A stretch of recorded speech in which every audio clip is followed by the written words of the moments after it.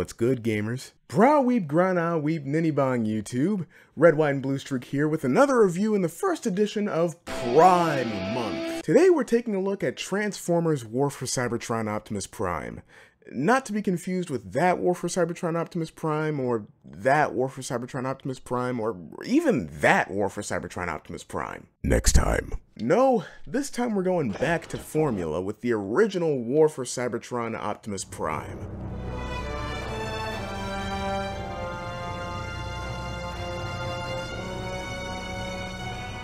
This toy is one of two primes in High Moon's duology of possibly the best Transformers games ever made, or that ever will be made.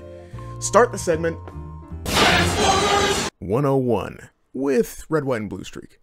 It was the year 2010 when High Moon, in collaboration with Activision and of course Hasbro, released the first of their third-person shooters starring the Transformers. The game was the first in the set of a new aligned continuity that Hasbro was trying to establish at the time to connect all the Transformers properties coming out at the time. Yeah, that wasn't confusing or anything. The game showcased the Civil War before the arrival to Earth, with this game in particular showing Optimus' ascension to the rank of Prime. The game was revered for its exceptional gameplay, fantastic cast, and amazing story that let you experience the war for Cybertron from both the perspectives of the Decepticons and the Autobots.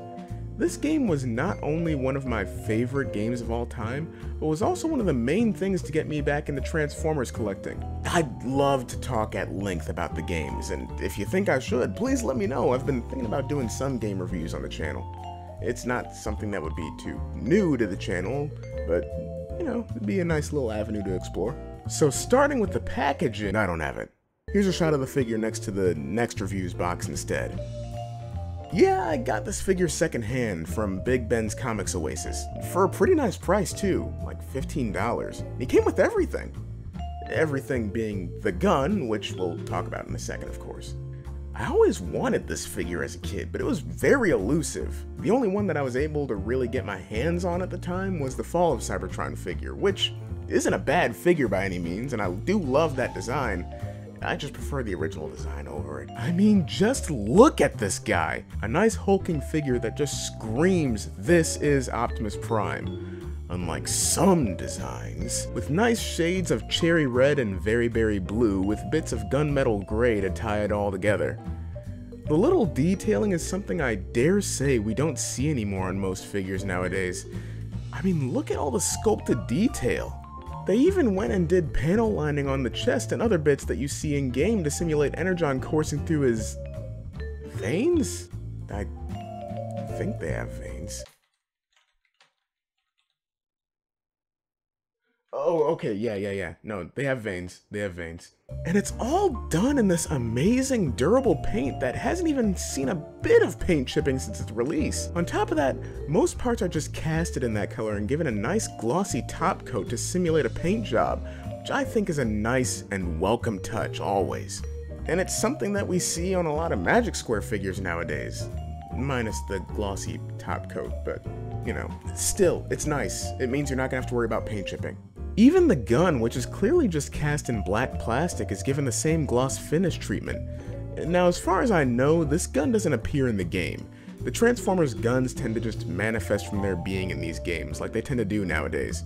So maybe this was made during the concept art phase? In any case, he looks alright holding it, and it folds up for storage in vehicle mode, maybe a little too easily. The gun has this spring-loaded gimmick that makes it fling back to its regular mode, which is cool. It just means that it doesn't really lock into place for the regular mode or anything. While we're here, we may as well talk about materials. The toy is made with this thinner feeling plastic that we thankfully don't see on newer toys from Hasbro and Takara, and thankfully don't see on their Studio Series release. I mean, the materials last. This is an over 10-year-old figure we're talking about here. But you definitely get the feeling you need to be careful with this thing, even if you don't necessarily have to, which means you'll probably be pretty gentle when posing this guy. There's a ball joint at the head which allows you to go all the way around, and up about that far and down not so far. The arms can go all the way around and out all the way. There's also this extra joint at the arm that's more for the transformation that allows the arms to shift downward a bit. There's a single bend at the elbow that'll get you about 90 degrees, and a limited wrist rotation. There is no waist swivel, but there is a swivel at the thigh. The legs can move forward and back not too far, and can kind of do the semi-splits. Single bend at the knee getting you about that far, and the feet are on a ball joint which gets you a swivel, a slight pivot, a little bit of forward and back, and there is a toe bend. Articulation ain't anything to write home about. There's some bits of articulation that would be considered premium at the time, mainly the ball jointed head, but the lack of a waist swivel definitely brings this figure a few steps back from the steps forward that the head articulation takes for it. I mean, maybe it's something that they improve upon for the Studio Series figure? Yes! One thing they can definitely improve on, though, is the transformation. First, fold the hands in.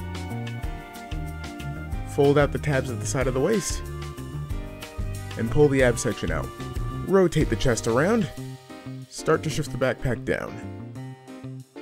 There's a tiny slider right there. You're going to use that to shift the backpack all the way around to the front without rotating the waist or the top section. Shift this panel on the back of the shoulder down. Oh look! Detail. Shift the arms down on that transformation joint. Rotate the arms so this panel's facing the front. Shift the tires to the front. Rotate the forearm. Shift this panel forward and it'll become the front wheel well. It'll tab into the waist like so. Tab the forearm into that front wheel section. Put the legs together. Shift the side panel down and the wheels around to the front. Bend those toes up. Collapse the legs. And bend the legs all the way backwards so both halves meet.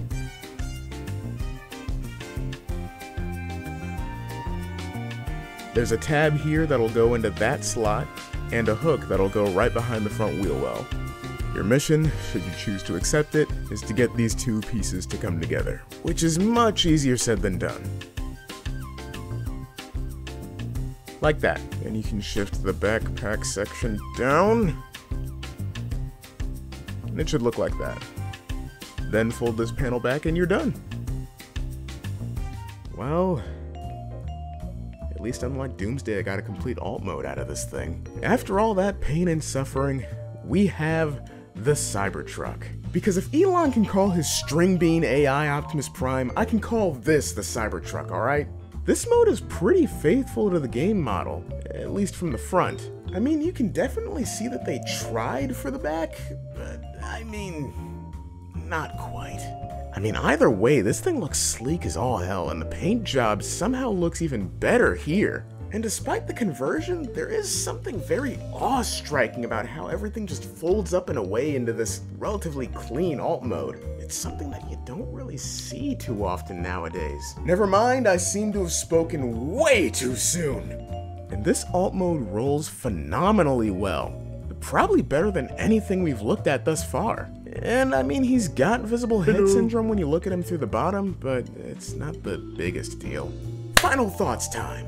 The figure overall looks great in both modes. The paint job is done expertly, and everything is done in a material that truly stands the test of time, despite my concerns over it being a little thinner. The gun, while dinky and floppy, like your dad's wig, looks good with the figure. The articulation leaves some to be desired, and the transformation has the cheese touch. It's not Doomsday levels of bad because there was no customization necessary, and I still find myself wanting to do this transformation every once in a while. But it is pretty bad, especially considering that a lot of the time when I'm transforming this guy, I have to go refer to some video on the internet because I forget how some of the steps go. The resulting vehicle mode, though, almost makes the journey worth it. It's a faithful recreation of the game's alt mode, and somehow does an even better job showing off the paint job than the robot mode. I'm gonna give this one a 3.5 out of 5. If you can find this thing at a reasonable price, I recommend getting it. Though there may be some better alternatives out there today.